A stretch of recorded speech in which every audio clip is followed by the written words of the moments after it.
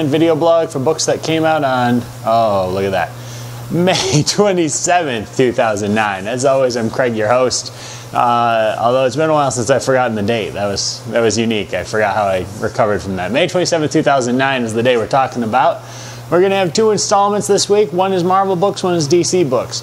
Mouse Guard number 6 came out, and I read it, and I liked it, but I don't think it necessarily warrants an entire indie chapter all to itself. And we've got plenty of Marvel and plenty of DC to talk about. So let's get right down to it. Let's start with Amazing Spider-Man 595. American Sun is here. And, oh man, that's a great Phil Jimenez cover. And some great Phil Jimenez work here in general. I'm very excited for where this is going. There are a lot of good plot threads just thrown out right here. You know, let's go with this, that, and the next thing, and I'll put them all into the Spider-Man's life at the same time. Excellent, excellent stuff. This is a classic Spider-Man book. That's how Spider-Man's supposed to go. Oh, by the way, your aunt is marrying Jonah Jameson's dad, so you're going to be cousins now. Oh, by the way, Harry and Norman are trying to, Norman's trying to recruit Harry again. Oh, by the way, Menace is back, and surprise, and this isn't really a spoiler if you've seen the solicits, she's pregnant, and it's probably Harry's kid.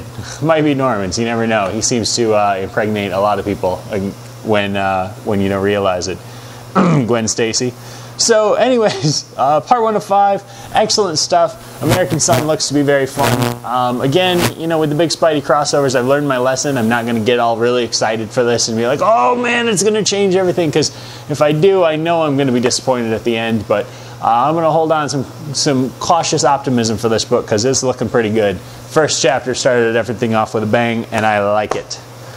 Next up, also on the Spidey front, in case you didn't get enough Spidey this week, The Short Halloween by Bill Hader and Seth Meyers of Saturday Night Live. This is a cute little idea. It's a 33-page book, as the cover will tell you, and it is $4, but it's well worth the $4 because it's a nice, solid, longer than a normal story, hilarious piece of work with Spider-Man. Again, this is just kind of like that Spider-Man one-shot sort of thing. It fits anywhere, This is the Spider-Man stock story. This is what they would have done in the 80s, when somebody wrote one like this, they'd put it in a drawer, and when somebody was running late, they'd pull it out and they'd run this one. Which is good. It's an okay story, and it fits just fine, with what it's doing. And like I said, it's hilarious. It accomplishes its job perfectly. It's nice to see, another big celebrity book from Spider-Man. A couple years back, professional wrestler Raven wrote a Untold Tales of Spider-Man, I think that was what it was called, or Tangled Web or something like that, and it was pretty good as well. So that's it for that. And that'll bring us to Dark Reign the Hood, number 1 of 5.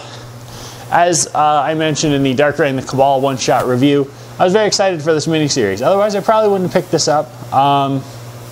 Jeff Parker writing the Hood is kind of a unique decision, I think. Jeff Parker normally does more of the kid stuff, and that's kind of what I see him as. But then again, I read The Hood by Brian Vaughan, the original miniseries in hardcover, and he's an interesting character, even though Bendis apparently just has this giant man crush on him and decides to use him all over the place. And I'm not entirely sure that he warrants that just yet. But this is another solid Hood miniseries, really gets into who the character is, what he's struggling to do, and now with the story of Dormammu kind of sneaking in on him and dealing with Dark Reign at the same time. It looks to be a very interesting miniseries. Is it necessarily Dark Reign, other than the fact that the Hood is in the Cabal? Probably not. I don't think that's really going to be the need for the tag on the cover, but it's going to be there anyways just because he is, and that's where it is, and Bendis put him in there because, again, Bendis' man crush. Still a very good book, very interesting. Nice to see, this interesting dynamic, this new little look at this glimpse of the corner of the Marvel Universe that we're not really seeing right now. So, really good stuff, as usual. Jeff Parker writes a great book anyways, but a parental advisory book by Jeff Parker is just kind of strange. Next up, Guardians of the Galaxy number 14. And if you're not reading War of Kings, I think this is really all you need to read to get War of Kings, or it seems like its own little mini War of Kings off to the side, which is funny because Abnett and Lanning are writing War of Kings and they're also writing Guardians of the Galaxy, and they're writing this, separately. This is a lot of setup, a lot of fights, a lot of the Guardians of the Galaxy really doing what they do, which is ridiculous things to each other, around each other, and then reacting like Are you kidding me? Why did you do that? You know, this is the classic non-team formula that the Guardians of the Galaxy are supposed to be using right now, and it works perfectly here. You know, we have Phyla going crazy and taking Crystal hostage, and everybody's kind of going, why did you do that? It's Crystal of the Inhumans. That's a terrible idea. And it works, you know, it works very well. It's just organized chaos, which is what I really liked about this book when it started. You know, they've obviously gotten back to the briefing room panels where it's just people being interviewed after the fact about what happened there. It's very, very nice. It's another solid book from the Guardians of the Galaxy. I know the quality had kind of dipped recently, but we're getting back up into good stuff. Hopefully when this War of Kings is over soon. It feels like it's been going on for a long time at this point with all of the build up to it.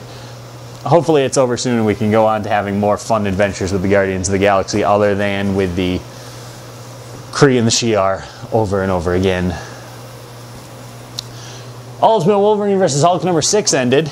And that's about all I got to say about it. It ended. I don't think it ended well, and I don't think it ended poorly. I just think it ended. It's here.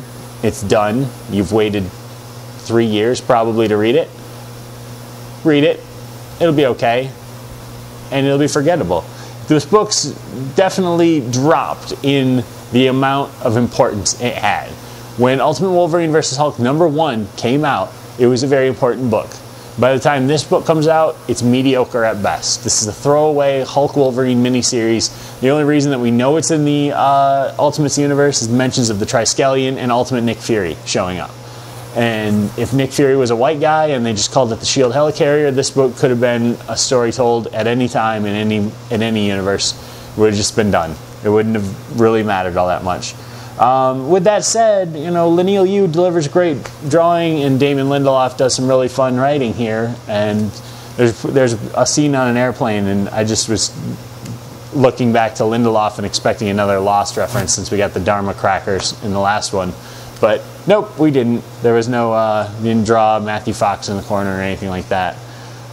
There might be a Howard the Duck though. I heard Leinil Yu likes to do that.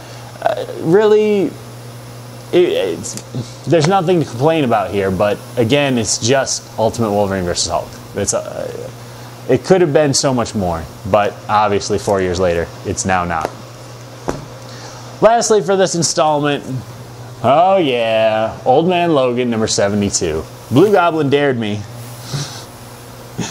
By the way, Blue Goblin is now available on Facebook. Send him a message on YouTube and he can hook you up with his video on Facebook if you want to watch it there.